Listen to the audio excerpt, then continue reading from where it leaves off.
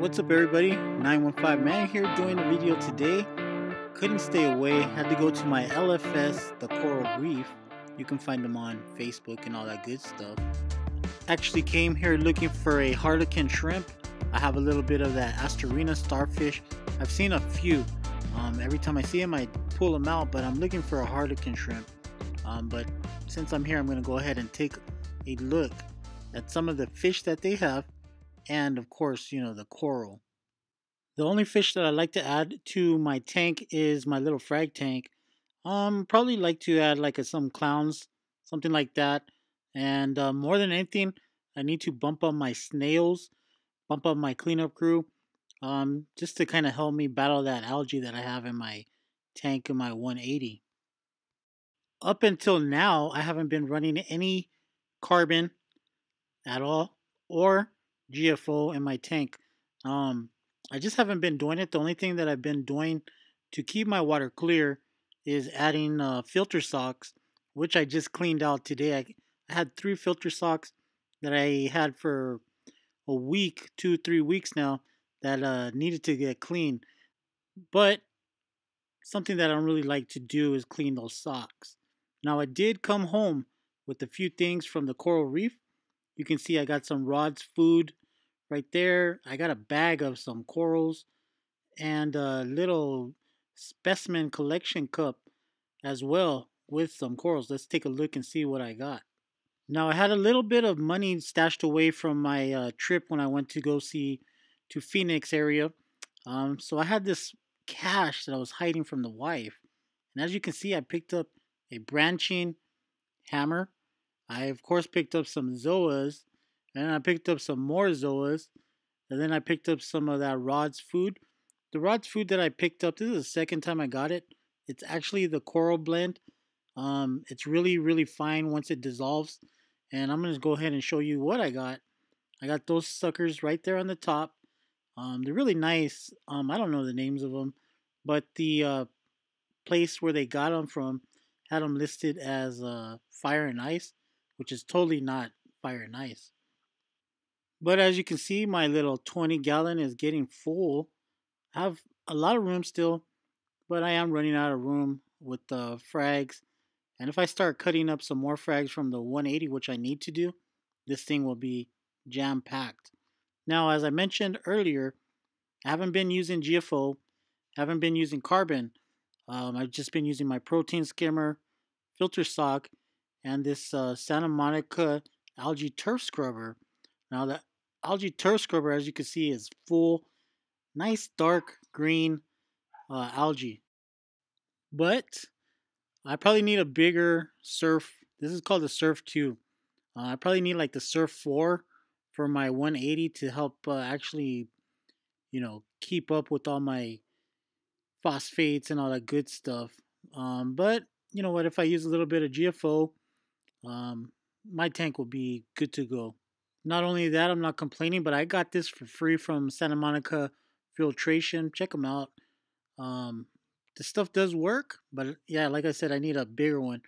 As you can see, I did dump the light inside of the water in the sump, and it worked great. What I've been doing with the algae, the turf algae, I've actually been saving it. I kind of feel bad just taking it all out, throwing it away, because this thing is full of pods, lots of life in here. I'm talking tons of pods. And I just go ahead and put them in a container, and that way the pods can live and go be good instead of me just throwing them away. You know, pods are also a natural food source for the fish. Once they make it up into the main display, the my Melaneris and all the other fish will go ahead and eat them. So just out of curiosity, how many of you guys are running turf scrubbers on your tanks?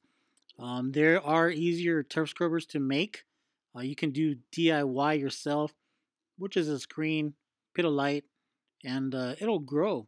But I like this one because it just floats in my sump. I don't have to do any plumbing. It's actually silent despite all the bubbles. Once that lid comes on there, it's pretty quiet. And this is my weekly harvest that I get from it. I usually get, you know, that weekly, and I just save it and put it in the sump. See if the fish make it, and that way I just don't throw them away. But how many of you guys are running turf scrubbers yourself, and do you think it's a waste of time, or do you guys just rather use chemicals like, GFO, carbon, all that good stuff? Now let's go ahead and get into some good stuff. I ended up doing an order. That's right, I got another order.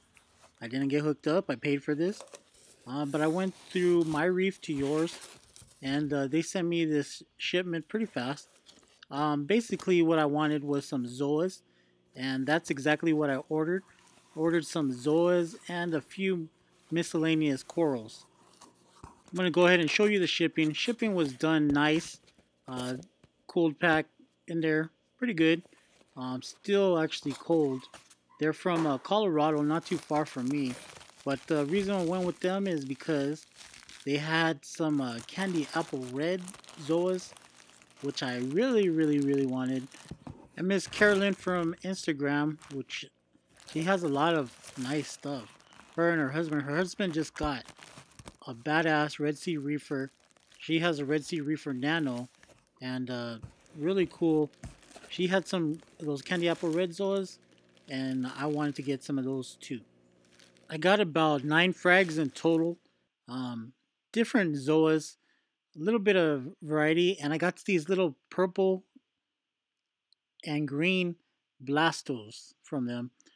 Price was right, and the majority of the stuff I got were Zoas and a little bit of Monopora looking SPS type stuff. I figured it was better to order and then ask for forgiveness later on.